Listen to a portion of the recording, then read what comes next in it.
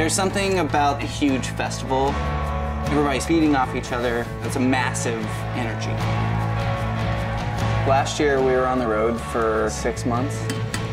Some of the longer stretches we do on the road are around 40 days.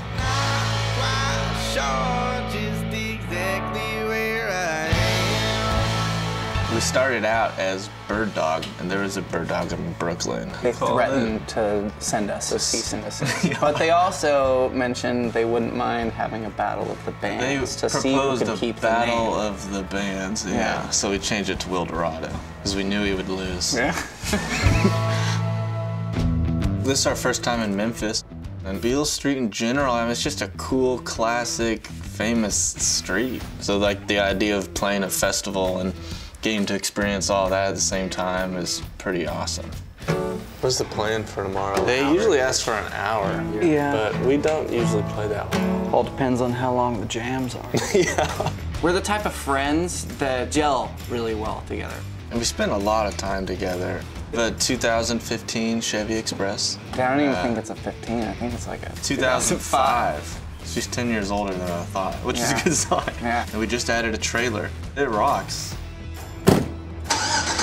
We try to keep the van clean because a clean space is an easier space to feel comfortable in and think within. Sometimes Tyler is kind of the van mom and will just clean up and put things places.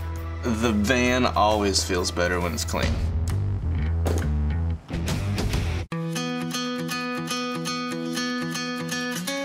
Listen to podcasts together or like listen to a new record that came out. Yeah. Also hang out and talk. It was like a great combination of just hanging out, and then you can tell when it's not like a talking day.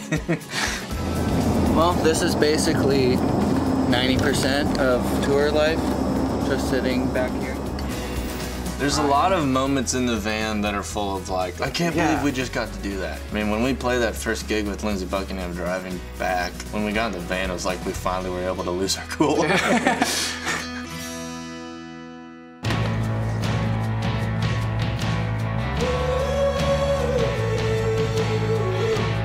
Playing festivals rocks. Yeah. You're just exposed to so many people who may not have thought of you or heard your music before.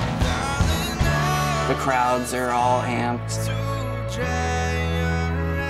The best moment of every trip is just when people are singing our songs. It never gets old.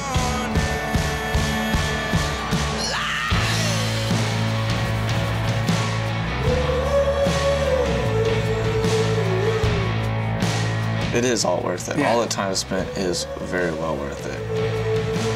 It's kind of impossible to not be worth it. Just because we love it so much.